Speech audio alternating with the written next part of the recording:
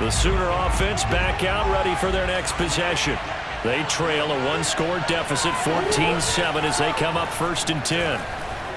Flush to his right. Trying for Brown, and it's intercepted. It's the Honey Badger, Tyrann Mathieu. And he's going to take this one back. Things tend to fall apart a little bit, and that's what we saw there. Didn't get enough on that throw, and it turned into an interception. Trying for Brown, and it's intercepted. Out is the Oklahoma offense, ready for their next drive. And with him down 2 scores, you wonder if they might try and put something together, even if it's just to get into field goal range. Oh, they've intercepted Murray for the 3rd time. Dante Jones.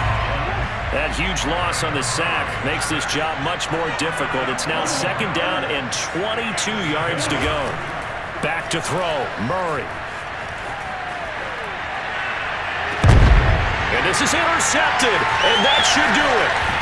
Dante Jackson picks it, and he will return it. Play changes the complexion of things. Here's 1st and 10 just outside the 30.